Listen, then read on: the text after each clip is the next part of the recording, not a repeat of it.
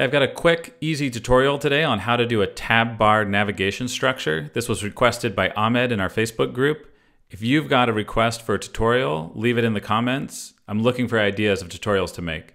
Also, today we released 2.2.4, the new version of Flinto for Mac, and this fixes almost 100 bugs and some really important bugs involving choppy animation. So if you were having any stuttering animation problems on the viewer or on your Mac, we fixed a lot of bugs related to those things. So this is a really important update. And also update the Sketch plugin if you use that, because we've made some improvements there as well. All right, enjoy the tutorial.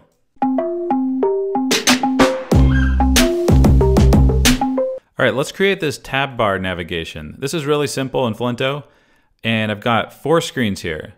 And I've got one screen that corresponds to each of the buttons in my tab bar, and on each one, the appropriate item in the tab bar is highlighted. So on this one, it's 3, and then the content applies to that item as well. So here's 2, here's 1. It's really easy to set this up. You just need to make a link from each tab to the appropriate screen and do that for all the screens. I'm going to show you a fast way to do it.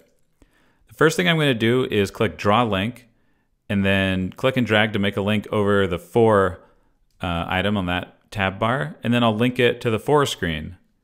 I'm just going to use the fade in transition here to keep it simple.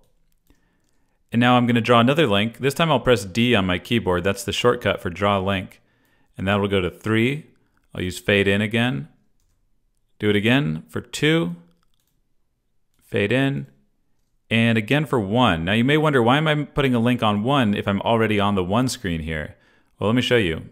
So click right onto the 1 screen. So this link just goes to the screen that you're already on, which means nothing's going to actually happen. But that's fine. That just means on this screen, this link won't do anything. But now what I can do is copy all of these links. So I just held Shift and clicked on each one. Then I'll press Command C, go to the next screen, and press Command V to paste them in. I'll paste them into the next screen and paste them into the screen after that. Now all the links are on all the screens, and I should be able to navigate around in the preview.